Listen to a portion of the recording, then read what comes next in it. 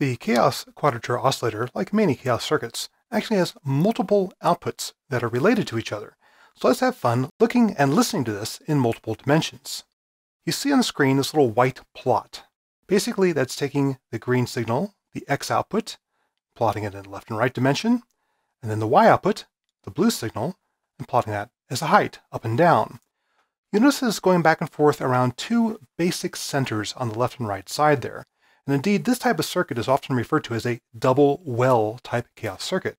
There's two wells, or what's known technically as strange attractors, that's pulling in the signal to say, let's oscillate around these points. Now, if I was to drive it really hard with my input signal, it'll actually go around the output boundaries of this. And to make that more clear, let's go ahead and just turn off the green and blue for a second. So as we update, now you see we're just driving around the outside boundaries here. And as we start to pull in a little bit, now we're going to start doing some crazier oscillations around those two wells, those two strange attractors. Well, what does this sound like? I happen to have these two parameters hooked up to the vowel and format of a 2HP vowel oscillator.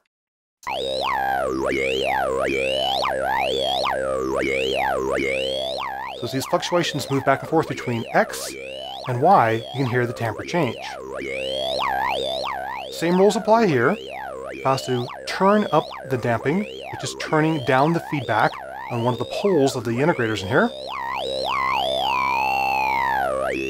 you get a calmer, more slowly changing circuit. It's more driven by our coarse frequency, the input drive.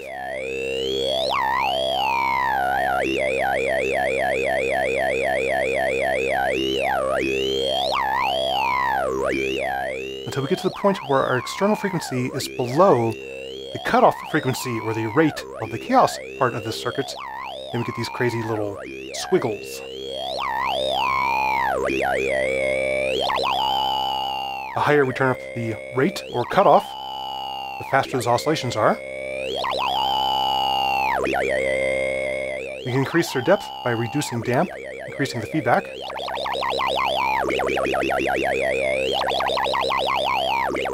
Or calm it down.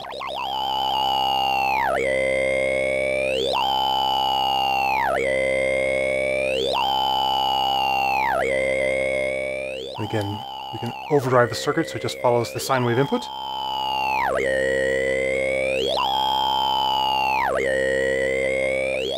Or turn down the influence of that and make it self-oscillate by turning down damping.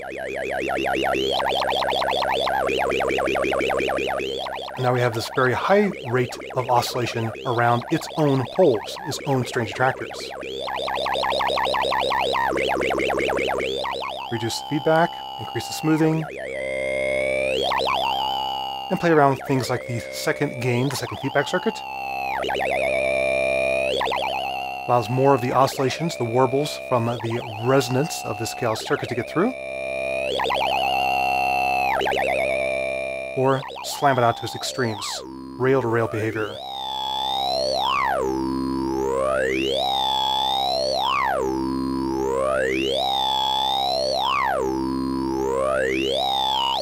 Then we'll use couple to change the nature of this second feedback circuit.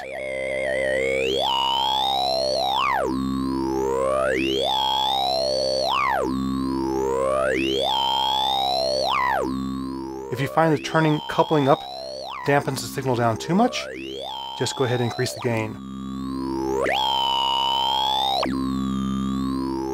Pushes it more to its rails, its extremes.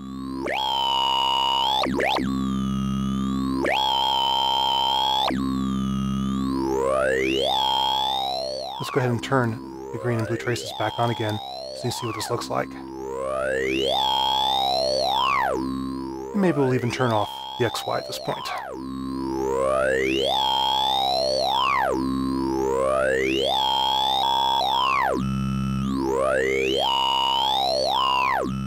Take it off its rails. Reduce the oscillation rate. Smooth it out by increasing the damp.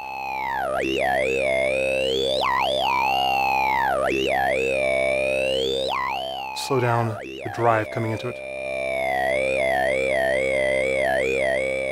And you can really see the oscillations of the rate riding on top of the waveform that's coming into it.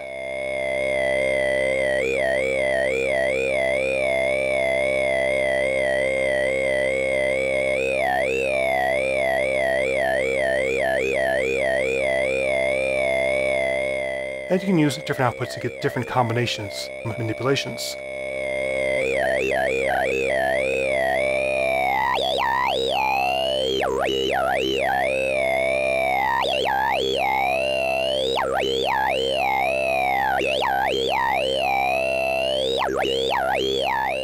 Here it's kind of periodic there, but then breaks up the pattern every now and then.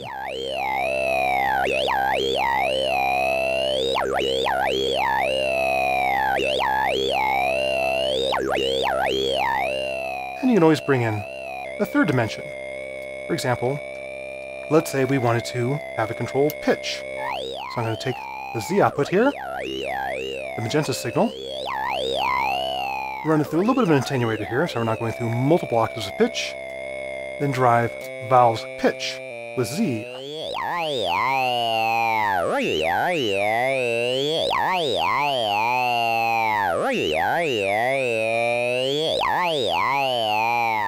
A little more damping, a little faster rate of resonance or wobbling here. See what we got.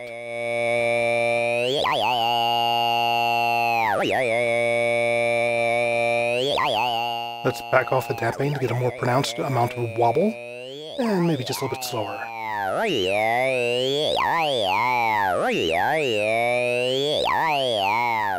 Now, you can take the drive from something other than this quadrature oscillator.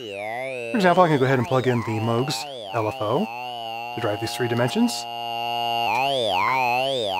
See the rate of the LED on the Moog and listen to the output. Increase the drive level to have it overwhelm what's going on. Or cut it back to let the chaos circuit's own oscillations take over.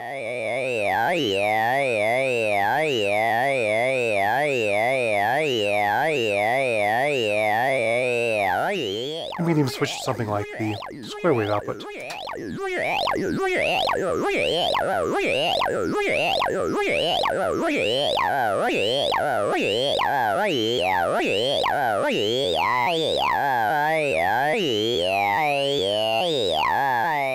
hear it really bounce between 2 extremes now, driven by that square wave LFO.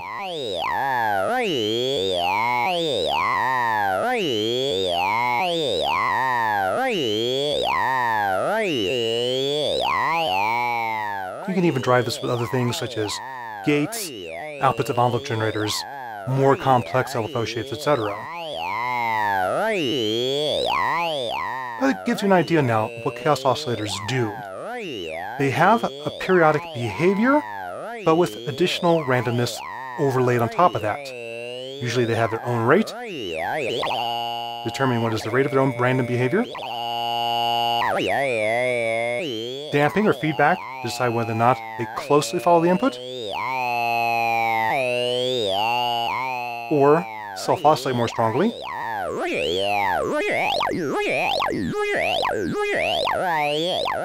And usually additional parameters to create different patterns for these oscillations.